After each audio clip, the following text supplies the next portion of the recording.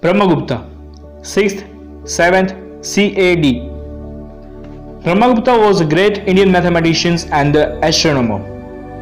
Brahma Sphuta Sidhhanta is his monumental work.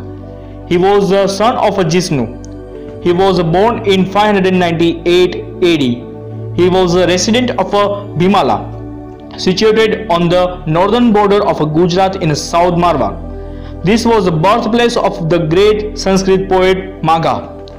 Brahmagupta's commentators of the Varuna has called him Bhyomalika Charya. Khanda Khadyaka is said to be written by Brahmagupta.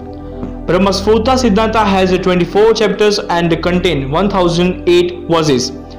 There are the chapters on the arithmetic and the algebra also. The 12th chapters is devoted to arithmetic, mensurations, and the 18th chapters deals with the algebra. The book deals with the astronomy also. As regards geometry, Brahmagupta has concern on the rational right-angled triangle and the quadrilaterals. Brahmagupta's theorem states that the rectangle contained by the two sides of a triangle was equal to the rectangle contained by the circumlated and altitude to the base.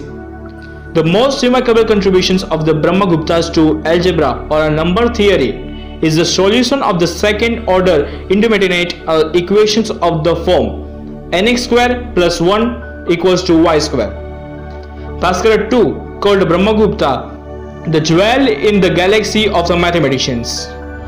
Brahmagupta's result on the rational cyclic quadrilaterals have been praised as the most remarkable in Hindu geometry.